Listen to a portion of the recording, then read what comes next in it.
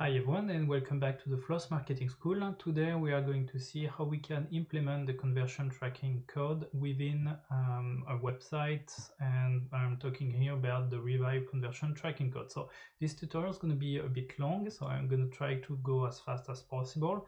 The first thing that you need to do is to go as an administrator within configuration, then conversion tracking settings, and then enable the conversion tracking. Normally it's set by default, so you just double check that the checkbox is on. Then as a manager you need to go within preferences, and within preferences, within accounts preferences, and within account preferences you have the possibility within the user interface preferences to set the different metrics that you would like to display within the report, and the one that you are interested in is the one named conversion, so you have to put it on. Then you need to define of course a conversion tracking code. So in my case what I'm going to do is I'm going to create a full brand new campaign. So I'm going to go over here within my advertiser account. I'm going to create one which is called like OBS conversion tracking. Okay, just OBS conversion tracking. I'm just going to override it and just I don't need those information, but let's imagine that I will need them. So save change. So here I have my campaign which is created, the one which is named OBS conversion tracking. I'm going to add a banner to it. The banner I'm going to add is a generic text banner. It's going to be very simple, so simple ad. Okay, and it is my ad to click on. Okay, so that's going to be the text of my ad. Then I need to indicate to which page I want to send it to. So I create like a fake page which is named page.html, and I save my changes. So now I have my banner which is linked to a campaign, so I can get within my banner in itself. I have my delivery option, I have my link zone, I have my advanced settings, all good. Then I need to go within a zone, and I need to create a new zone, and this zone is going to be like the OBS zone. Okay, it's going to contain text ads, and this text ad is going to be the one that I just created. So you see here I'm going to click on link banner, and I'm going to select the banner that I just created. Okay, so it's OBS conversion tracking one banner. Okay, and I have it. So now I have my banner which is linked to it, so I can call the invocation code. So that's why I'm just now copying this code, and I'm gonna go back on my page. So this one is my page which is called simple ad, so it's just a basic HTML page. I'm just gonna paste that out over here. Okay, so now if I go on this given page, which is called simple ad, okay, and here is the ad that I just created. Okay, so that's the part you are not interested about, because the part that you are interested about is about the conversion code. So now as we have an ad, we can start to measure. So in order to create a conversion tag, you need to go here within the advertiser, then you click here on tracker, then you click here on add a new tracker. I'm gonna call it OBS conversion tracker, OBS conversion tracker. Here whatever you select is fine. Okay, so I'm going to save change, and then I get my OBS conversion tracker. So as you can see now, it's expecting a campaign to be linked to it. So in my case it's going to be the OBS conversion tracking that I just created. I'm going to click here on save changes. So now it is linked, and then I need to click here on invocation code, and the thing that I should take into consideration is this part, which is really important. It's the conversion window, and the conversion window corresponds to the period on which you would like the cookie to be still active once the person is going to click on it. So here I need to select and say, okay, I want the conversion window to be up to 30 days, and save my changes. So now it's on, and I can go back over here, click on the invocation code, and now I get my invocation code. I'm going to take the JavaScript tag, and now I need to implement this given tracking code at the moment at which the given internet user is going to click on the ad. So the page that I created is this one. So this is the page on which the user is going to go to once he clicked on the ad.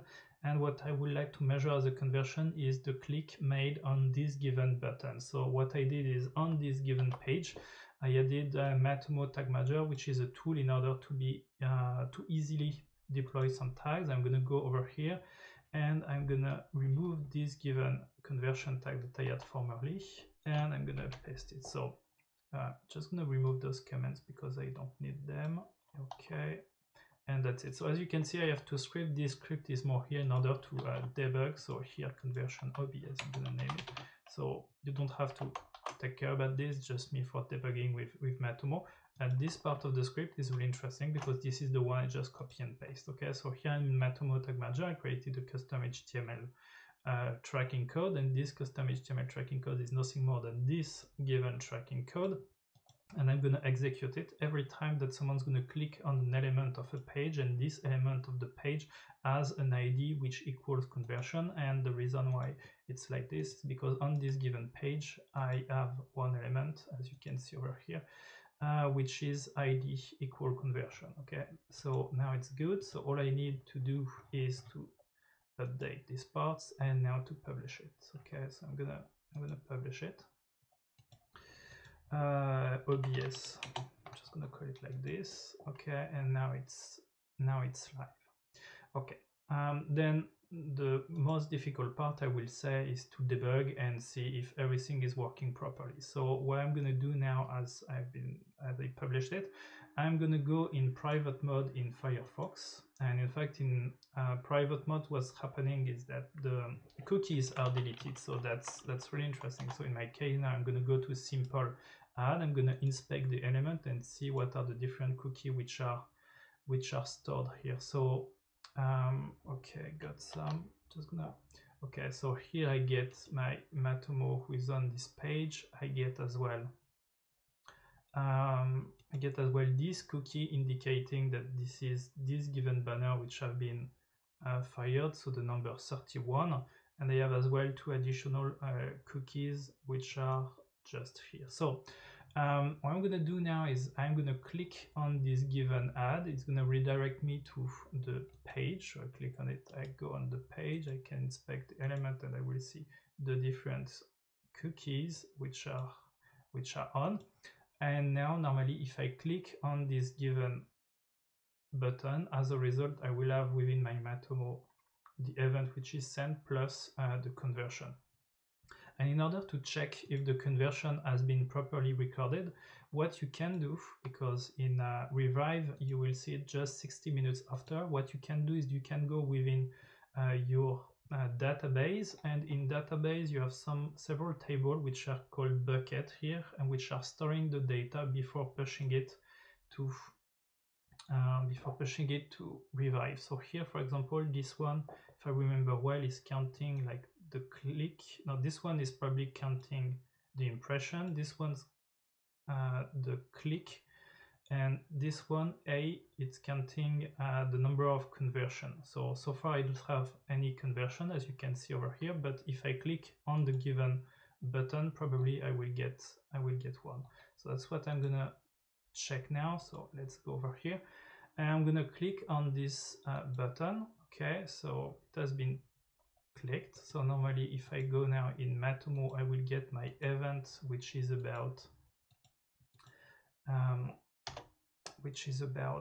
conversion OBS. Okay, conversion OBS. So here it means that it's fine. And now if I'm lucky enough, I should see within the database over here. Okay, great, I got it. You see the conversion which have been recorded. So now I know that it's fine. So in fact, in Revive, you may be a bit frustrated at the beginning, because when you look at the statistic, you won't see the conversion straight away, because it takes up to 60 minutes. So that's why using your database will be handy. Here, for example, those data are a bit from the past, but what is interesting in Revive is when you have the conversion which have been set, you get in fact more data about the given internet user who clicked on it. And that's it for today. So please give it a try to the conversion tracking code in Rewrite, try to implement it. If you have the feeling that it doesn't work, look at the different cookies which are set, which are here, in order to ensure that the visitors has been properly measured with the ad, and then look as well within the database to see if the value of the conversion has been pushed. Once more, thanks for watching our videos, and do not hesitate to create your own videos and share them on social networks.